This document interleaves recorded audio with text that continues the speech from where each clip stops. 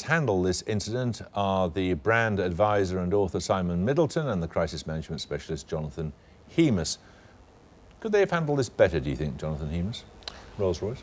I think they could have done, yes. I think there's been quite a communication vacuum here, certainly an external communication vacuum. I'm sure behind the scenes Rolls-Royce has been talking to its stakeholders, the regulator, its customers, but as far as the public and the media is concerned, they've been very, very quiet. And I think that's a risky strategy because it allows everybody else to comment on it apart from Rolls-Royce. Simon Middleton, why does a company stay silent in circumstances like this?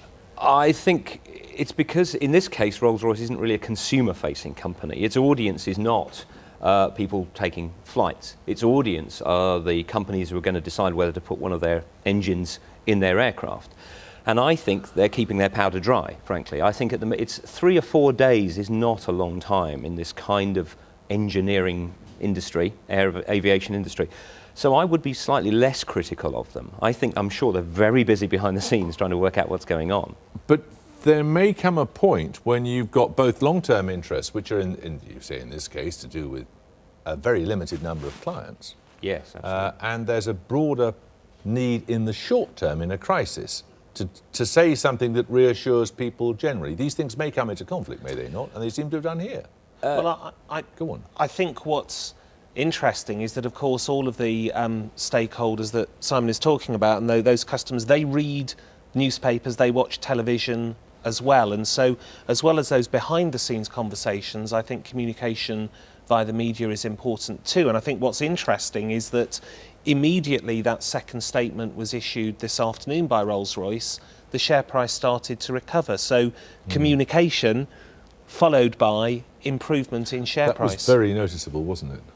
That's true. That's absolutely true. But there is more to the brand than the share price. The brand value lies in the decision-making of their potential customers. And I think that's why I'm not saying you're wrong at all. In any other circumstance, with any other consumer-facing company, I'd agree with Jonathan. But I think there are special circumstances here because of the nature of their business. So I think the crisis is much more to do with the actuality of it than the way it's communicated, actually. How is all this changing when you see, I mean, most of the footage we've seen, or much of the most dramatic footage, has been shot by people on their mobile phones, looking out of the window of the plane, yeah.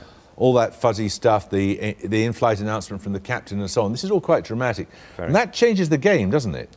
Yes, I would say that the principles of crisis communication remain the same, but the speed at which organisations need to respond is much, much faster because social media is escalating and driving crises much further afield, much quicker than ever before. So, yes, the need to be able to respond quicker is essential, and that means preparing well beforehand, not waiting until the crisis happens to decide how the organisation is going to respond. Well, you can't decide in advance, it looks as if one of our engines may get into a bit of trouble, let's have a plan.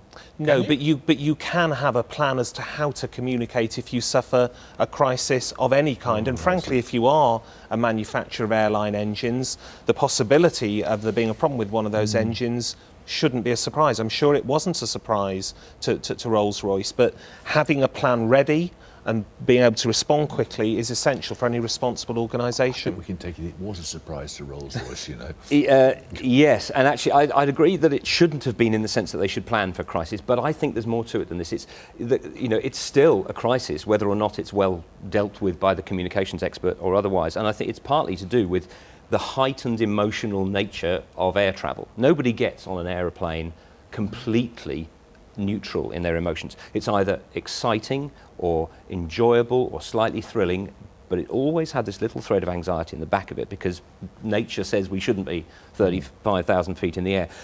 And airline travel is therefore an act of faith.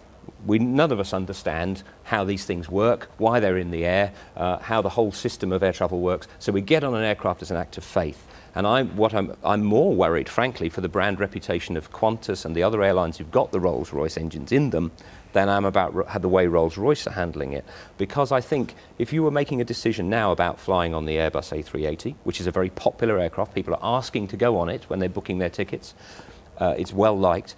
But would you rather go on one that's got the Rolls-Royce, or would you rather go on one that hasn't got the Rolls-Royce engine? And I think that's where there's a real interesting brand decision because anxiety plays a big part. That's going to pass, though, isn't it? It's like a few years ago, people didn't want to go on aircraft that only had 2 engines as opposed to 4 for long distance. Nowadays, they do it much more readily. They do, and it will pass as long as the 3 players involved, in this case Qantas, Airbus and Rolls Royce, all are seen to be doing something. But I think where I differ from Jonathan is I don't think it's just to do with the statement that you make on any given day. I think it's in the medium to longer term, action has to be seen to be taken, trust has to be restored in a genuine way. I would agree with that. I think what Rolls-Royce needs to be doing is it needs to be actively sorting the problem operationally, but also communicating very effectively too. And I'm sure they are resolving operationally. They need to get the communication aligned as well. OK, thank you all very much indeed. Now, the citizens of Burma had the novel experience yesterday of voting